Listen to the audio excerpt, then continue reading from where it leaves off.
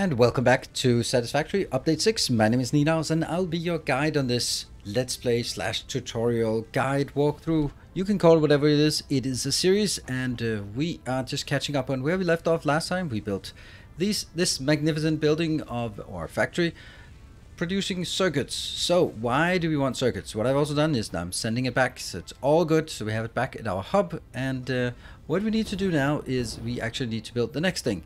And that is, well, let's get started on it. Let's see. So why do we build circuits? There's only one reason to build circuits, and that is basically because you want to make computers, because they will always need circuits. And then of course there are other things that need circuits as well, but let's see, this is probably the main part that we want to focus on. So this is all about finding a shortcut to computers, because this is absolutely atrocious, the amount of screws and junk and all that stuff. There's also the other thing, like we are for some reason I don't like doing oil, and therefore this requires plastic, this requires rubber. So maybe we could do another thing like we did for the circuits without actually using oil, so we don't have to bring in the oil to this location. What about we do this one? This has the added advantage that instead of making it in a manufacturer, we can make it in an assembler. But the catch is that you would need to make this one. You'd have to make a lot of crystal oscillators. So let's have a look at the crystal oscillator, because that will be what we need to do in order to do what we'll call a shortcut to computers, because computers made with an assembler with just circuits and crystal oscillators is super simple. The caveat is that we would of course need to make this.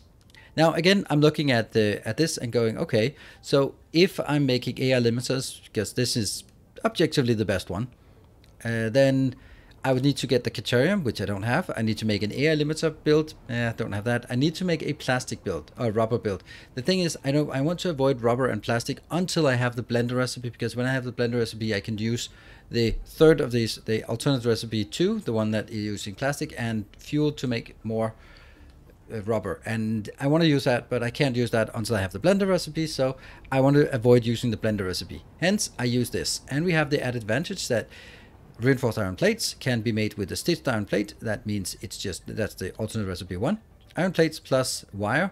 Those wire can be made by, instead of copper wire, made by iron wire. So this will be entirely iron. And this is the cable can be also made with iron wire. So again, more iron. So this means if I use this recipe, all it needs to do is 2 things in: quartz crystal and iron wire. So that's pretty good. Let's go through the motions of figuring out how that actually works. We are going to have a building here. This will make the crystal oscillators, the default crystal oscillators, like this. And I want to aim for 12 of these. Then in order to the inputs, the quartz crystal, we need to make it. And I want to make the quartz crystal. We have 2 different options of making quartz crystals. We have the wet quartz crystals there. This is 9 to 7. Or we have the default one, which is 5 to 3. So I'm going to do that one, because down here, down there, we have water. So we have water, that's okay. On top of that, I can actually also look at the other thing here. We can also need some iron ingots. Let's make them more efficient, and therefore we use the wet one as well. If we're going to bring water in for this, we might as well bring water in for that one as well. And therefore we get the best possible recipes we can. So we now have the quartz crystals we need here. That's the quartz crystals. Then we need the cable and reinforced iron wire. Then we can start with the ingots. Ingots will be formed into plates and one case, and it'll be formed into, also the other one is iron wire. That's the second one. And then it'll be formed into also cable, iron wire cable. And the last one that we need to make is the reinforced iron plate. We are going to use the stitched iron plate, super efficient recipe. This one will be what we need. So all of these are the types of items we need, and then we just need to find out the scale. I have decided that I need 12 of these ones operational, 12 of these. This is about how I do all my designs, figure out what recipes I want to use, so I can find out what resources I need, try to figure out what I want to make, like many different resources, few resources, finding some ratios, then take a look at I've already decided 12, and that's because of the limitations some other places. And then we'll sort of count backwards here. So what I'm going to do is I am going to start by looking at the final product. That's the one here. If I want to make 12 crystal oscillators, then I'm going to need 30 reinforced iron plates, 168 cables, and 216 quartz crystals. 12 of those. So the quartz crystals, if I use the wet recipe, I use 155 water, and I use 5 of those. That's not bad. Then I can count backwards. I need wire. That's going to be only 6 of these. That's not a problem. This 10 or the 30 reinforced iron plates, not a problem. That's actually going to be just 6 of them. I'm always rounding up because of course I am. And here for the iron plates, for the wire, this wire will go into both here and to here. So it's 200 wire here and 336 wire here. All that's going to be 24, so that's kind of big. And then we need to count backwards and say, okay, if I need to get 298 iron ingots plus another 150 iron ingots, that gives us 448 iron ingots. Calculate backwards, get 138 water. That's 7 refineries here. Now, what I'm looking at is here, 138 plus 155 is less than 300, so that's nice. That's less than one belt, and it means only 1 extractor worth of water. What I also can see here is 448 iron ingots. Well, iron ingots 448 is less than a Mark IV belt, so that's pretty good. Whether I wanted to sort of, whether you want to use this recipe or not, that's up to you. I'm just using this one, and therefore we're not really using a lot of iron for this build. And then we just look at all of this, and then for me it's become pretty obvious that I'm gonna have one level with trains, then I'm gonna have one level with the final one, 12 of these. They take quite a bit of space. Then I'm gonna have another level that is, let's see if I can do that. That's gonna be this part, the refineries, and that will be as close to the water as possible, so I don't have to pump it very far. And then that kind of gives us another opportunity where we'll basically say that all of this is then on the second level. So we're gonna have 4 levels. Level -1, you could say, is going to be the refineries. Level 0 is going to be the train level. Level 1 will be all of the assemblers and constructors, and level 2 will be the final products, the crystal oscillator build. And I want to build it somewhere out here. The crystal oscillators, the quartz crystal is already coming in, so I just need to have iron ingots or iron wire coming, iron ore coming in, and we need to build a location out here. We'll keep the train in this level, so let's try to build that now that we have the calculations for what we need. And of course we need to remember how much of each of these things we want to do, but it also gives you an idea about how I do designs, and maybe that can inspire you to do the same thing. Now we have built the platform and the rails coming into the platform and the train stations as well. So what you can see is I'm just branching from the main line here in, getting into this one. This will be my iron ore, and this will be my quartz crystal, and then looping back and going back out into the main line. Nothing much in terms of that. And when we go down here at the lower level, someone put some trees in my factory, but I think that's going to be just fine. So this is going to be close to the water, so we can extend this out here, grab a little water extractor, get it up to this location, and all I need to do now is make the lines here. I'm going to make 2 lines, and the first thing is, let's see, 1, 2, that one, I guess. And I will get, and we'll just wait for the signal. Where is it? Why are we not seeing it? That's weird. Ah, man, it's always like this. There. So we'll build these accordingly, and these will be, what is it? It is going to be, this is going to be the iron ore. I will also build it here, build that one. Can we just please get it? Okay, I have to stand on top of this for it to recognize it. There. Yeah, that's not working.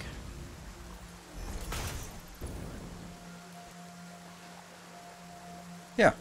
Right, so what I'm going to do here, and that means I will be able to take my water in here and in here, all the way down here, and that water will be super simple. I'll always make it like that. So it goes in, and then I'll have on top of it, I'll show you how to easily make that.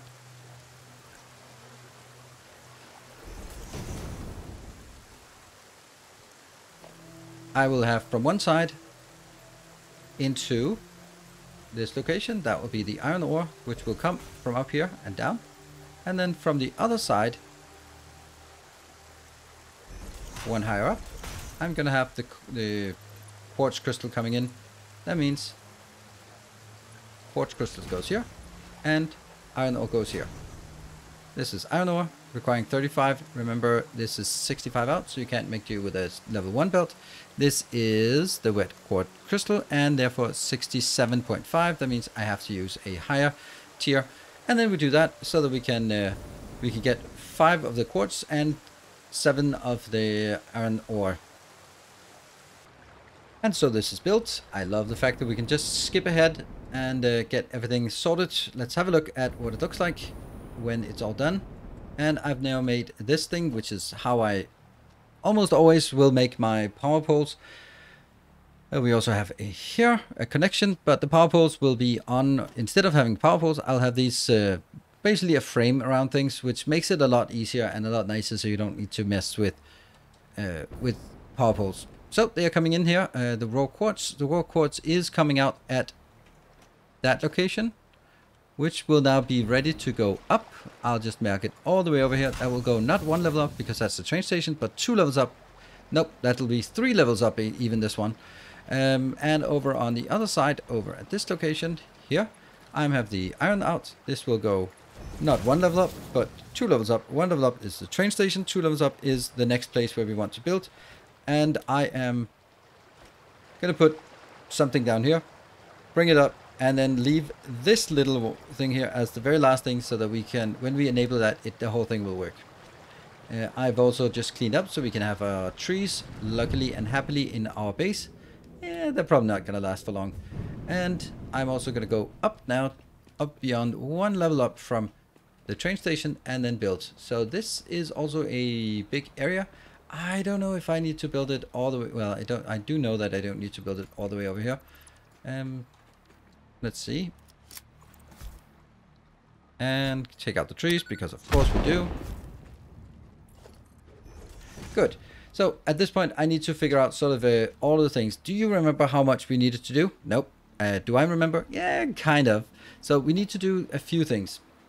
And let me start just from here, I guess. That's going to be in the middle. This will be the iron wire build there. And we need 24 of these. So what we need is another one over on this side. There. And I will need to get an inbound here. So I'm going to get iron ingots in here. That will split to 2 sides of copper wire, iron wire going down here. Then we are going to get the iron wire outbound. I'm going to get the outbound and push it down there. Yeah. Next, I will also need to get one more thing that requires iron ingots, and that is from this location. I will need to make it into iron plates. Do you remember how many of those we need? There.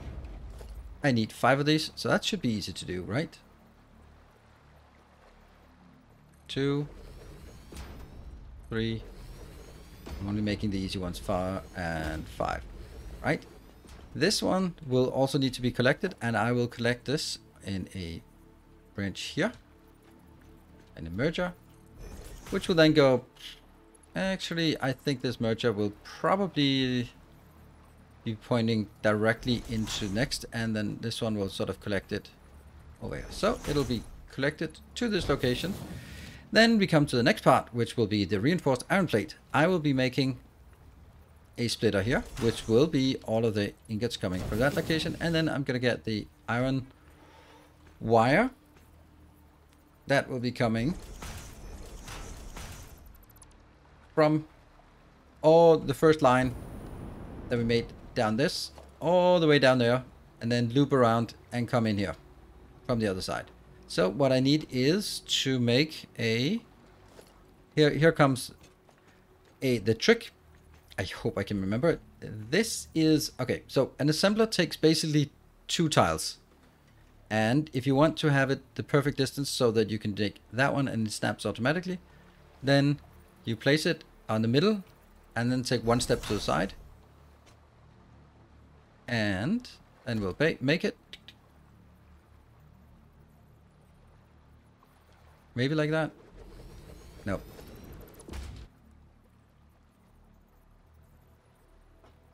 Come on. Obviously, yes. And listen. Ah, that beautiful, beautiful sound. And obviously this doesn't need to be fast either. Good. So this will make our stitched iron plates, and we need to make a few more of these. We need to make, remember, 6 of those. And that's going to be here. Next one will be that one. Ah, we don't have enough, do we? Maybe that one. And that's 5. And one more. 6. So this needs to be done. And then after all of this, then we will have reinforced iron plates coming out. They will be coming out on this location.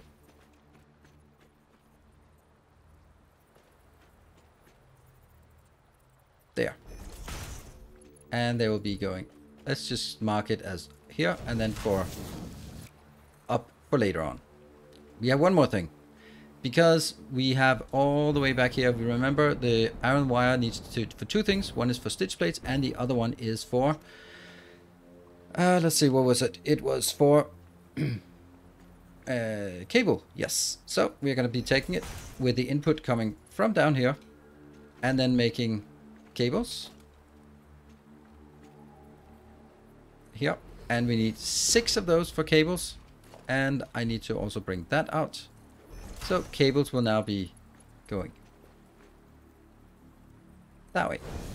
So that will basically be the build that I want to do here. I'll have 6 of these that I need to build, and I need to hook up belts and power poles, having a frame to do all of that.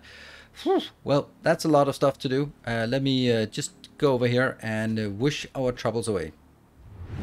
Having wished our troubles away, we are now ready for showing you what it looks like when it is ready to go.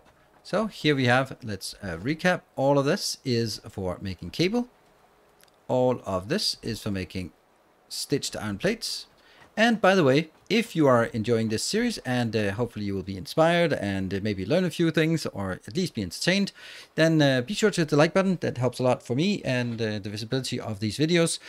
Also, remember that you can subscribe if you are not already subscribed to the channel. No pressure. And also, if you want to see more and be part of the design process, I'm streaming Satisfactory over on Twitch. It's at Twitch TV/Nilaus, and it's on Tuesdays, Thursdays, and Sundays. So do come on over and say hi. And remember what this is. This is the iron plates, and over here we have 2 × 12 iron wire. So each one of these rows is making 270. So that means we have actually a problem. Why so? Do we have a problem? Well, this stitch plate is using 200, and the other one is using 336. So if I just put them all on a belt together, then it's going to overstack the belt. If I put them on 2 belts, then they are not going to be even. So what I need to do is actually do... I didn't have enough. All right, I must have gotten stuck there. We'll get that before we enable the whole thing. So we'll have to imagine that it is coming in here. Whoop. There. It's coming in here. That's 270 coming in, and that goes up to the top here, which will prioritize going straight ahead. That prioritization means that it'll come down here. 270 will go on this belt, but only 200 will be consumed. So after a very long time, it'll start saturating and backfilling, and then that means the last 70 will overflow there, down, and to the next one, which will then be a merge down here. Just a normal merge, which means it gets 270 from this side, plus after a while, the 70 more here. And that means I get 340 coming out. And if you remember correctly, I need 336 at this location. So very, very close to accurate ratio or perfect ratio. That means also it's going to take forever for it to stack up. It is the way it is, and we'll just have to deal with it. Now we have these things out here. This is the cable. I want to get the cable up to the next level. So yeah, okay, that's still the one we have problems with. Let's go up here and take a look at what I want to build at the top level. So we have now from the bottom, we have the refinery level, for the raw materials into ingots and raw quartz. Then we have the level 0, that's for train stations. Level 1 is for all the assemblers and the constructors. And then the top level here will be for these monstrosities. And I need to make 12 of them. So how do I make 12 in a good and reasonable way? Well, the first thing is I need to find out a good location and then use the balancing perspective. So I want to leave some space out here for transport lanes. That means I need this for this one. I might as well make it like this. And that's 1, 2 here. And let's explain. So what I'm going to do now is I'm basically always saying that a constructor or manufacturer takes 3 by 3. It doesn't quite take 3 by 3, but that's a good measure to do that. So if I just put it in the middle here and in the middle here, then it's going to be positioned in the middle at this location as well. Now, what is more important than middle is the fact that when I build a line here, which will be coming in from this side, there, there'll be 3 inputs. That means it's going to be the first input, it's going to be in this third one, and it's going to be in the fourth one.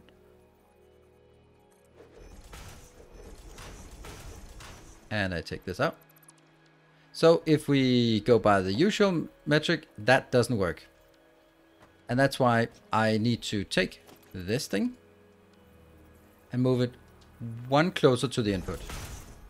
If I do that, you will see it's magical and it works. There. I will now link it from... Oh, that beautiful little click sound is all we want. And obviously we need to make it as a level 1 belt. Right here. And a level 1 belt in there. And then we can build the other one, which will be somewhat the same location. It'll be 1, 2, and then I bring it 1 closer. With this build, that I think is good, because now it has connections straight in. Try again.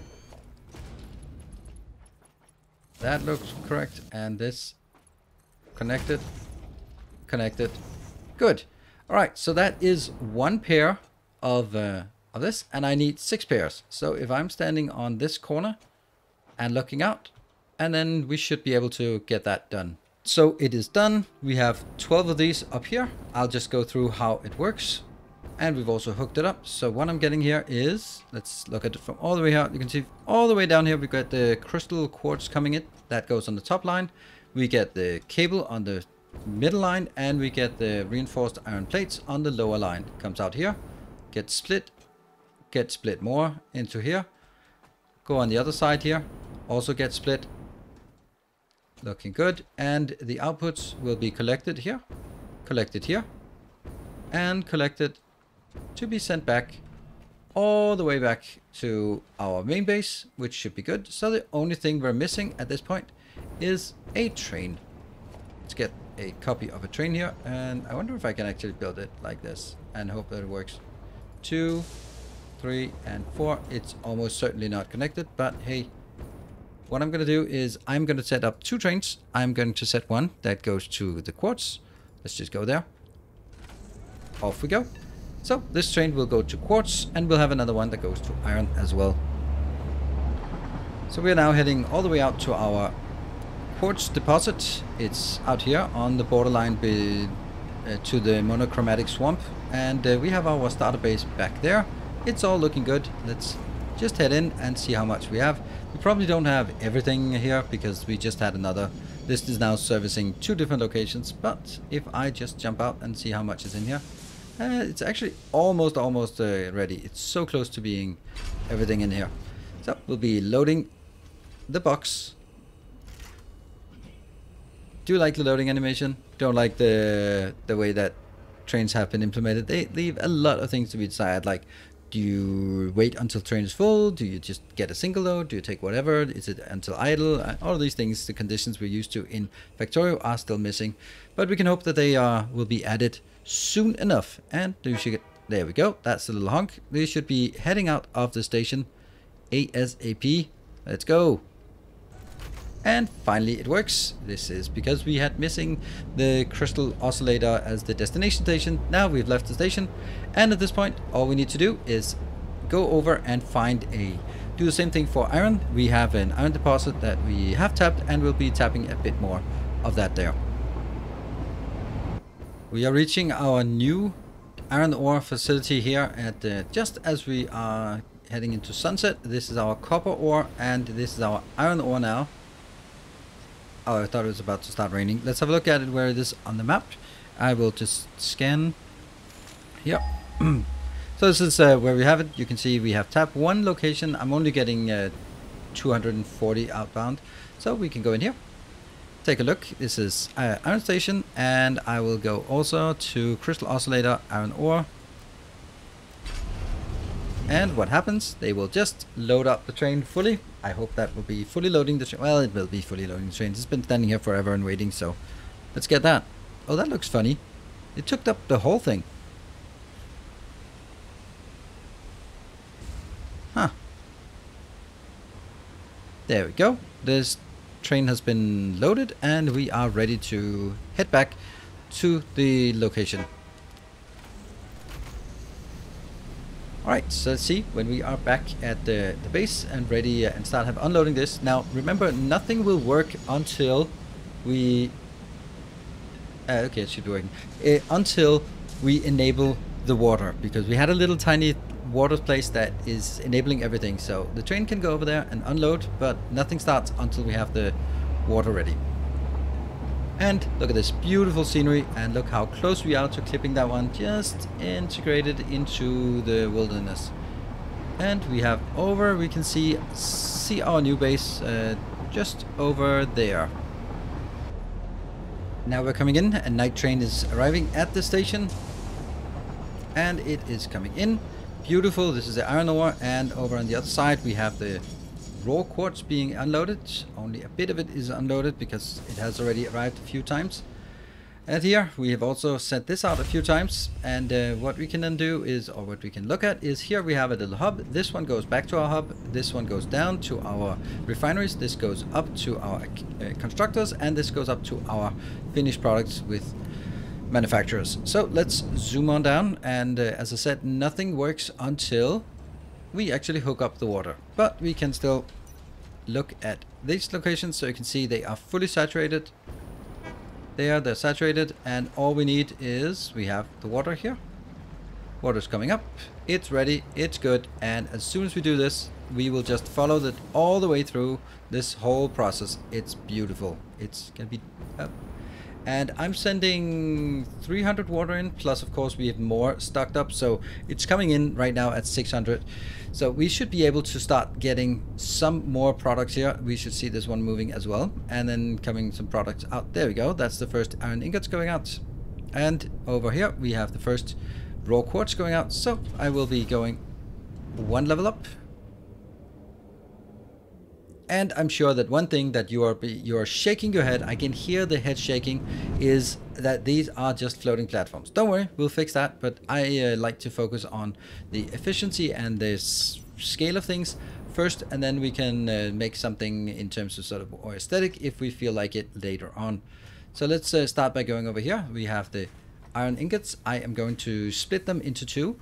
That should be a problem. This one is using 150 and this one is using 300, so right now too much will be sent in here, but yeah, this is a manifold build, so it's going to take quite a while to scale up.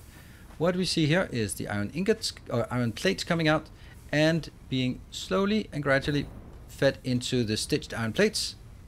Over on all of this side we have all of the copper or iron wire that is coming out, and that will come in here.